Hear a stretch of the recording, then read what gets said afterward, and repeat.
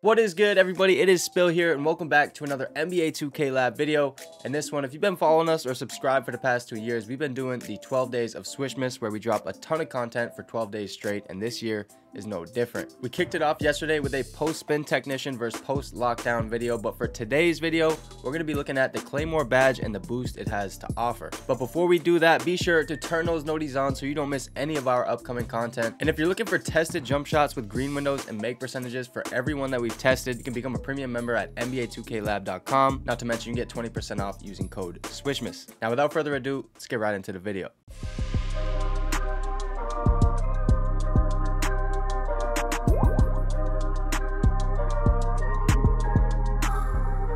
Claymore is a brand new badge introduced in 2K23, and it seems like 2K made a more concerted effort to show spot-up shooters some love this year. This badge actually seems like a much improved version of set shooter last year, which is actually pretty worthless, but while the boost was solid, the activation of the badge itself just wasn't practical. This year it's easier to activate and the boost is still pretty good, and the definition of the Claymore badge says that it increases the ability to knock down perimeter shots when spotting up patiently. We put out a video on the activation of Claymore, so if you want the exact details on that, we'll leave a link in the description down below. But in short, Mike Wang says you have to be standing still for at least 1 second before the pass to get the boost, and you'll get the maximum boost when you've been waiting at least 4 seconds or more. Claymore can stack with limitless range, so if you play off ball on the hash, you can also see a benefit from this badge. It's tier 1 for all builds 6'10 and shorter, and tier 2 for 6'11 and up. Now, to test Claymore, we took 200 wide open straightaway threes for each 5 milliseconds throughout the green window, and did this with an 85 3-point rating for each badge level, and of course without the badge, for a total sample of 11,000 shots. Looking at the chart, the boost here appears to be pretty significant for shots that are slightly mistimed, as we see over a 10% boost on both early and late edges of the green window when comparing Hall of Fame to no badge. Hall of Fame sees a huge boost throughout the entire green window, while the boost from the gold level and below seem to only be more noticeable toward the later edges, and in the middle just slightly. Now, this badge actually looks really good, especially if it's tier 1. Even if it's tier 2 though, bigs, corner builds, and builds with limited shooting badges should still consider Claymore, but only after equipping badges like Green Machine and Catch and Shoot. If you're a primary ball handler though, you still want to avoid it, but like I mentioned before, if you're an off-ball sharp with limitless range, you can also consider the Claymore badge, since those badges can stack together, giving you a pretty nice boost from deep. Now, if you see this badge activate often, the Hall of Fame level looks pretty good if you can afford it, but if not, silver looks to be a good sweet spot, as it's pretty much neck and neck with the gold level. Now, that is all we got for the 11,000 shot Claymore badge test. All I ask is that you drop a like on the video if it helped. Thanks for watching. It's Spill, and I'll catch you guys in the next one.